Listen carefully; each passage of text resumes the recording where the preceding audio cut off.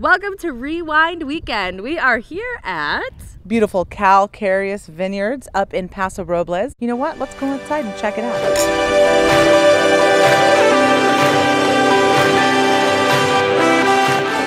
Inside the tasting room here at Calcareous. We're going to introduce you to Philippe and Dennis so you can really understand why Calcareous is so amazing. Tell us a little bit about the name Calcareous. Calcareous. Well, do you want to do the prop thing? Sure. Limestone is what we're named after.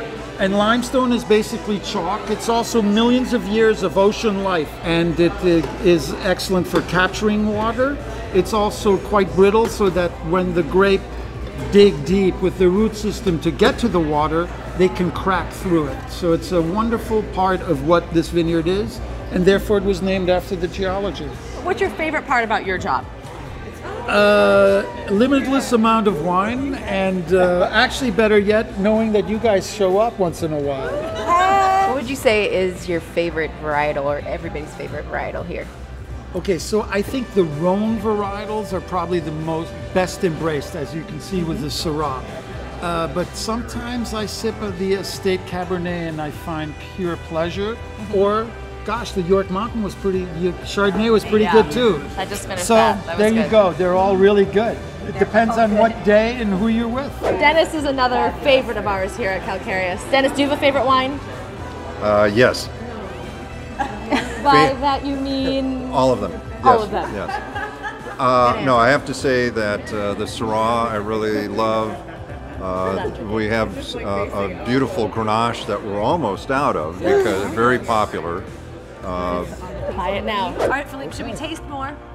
You know what? Let's taste some more wine. let's enjoy I think it. I might Let's go have to back to join drinking. you. So on the steepest and deepest part of our vineyard, actually the hottest part of the vineyard, when we tell our wonderful grape pickers it's time to pick the Syrah, they all go Pinche Cañón del Diablo.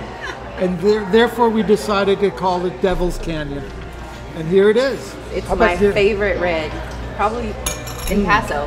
Okay, ZSM. And a funny thing that we noticed that the 13 and the 14 vintage, Jason was using more Syrah.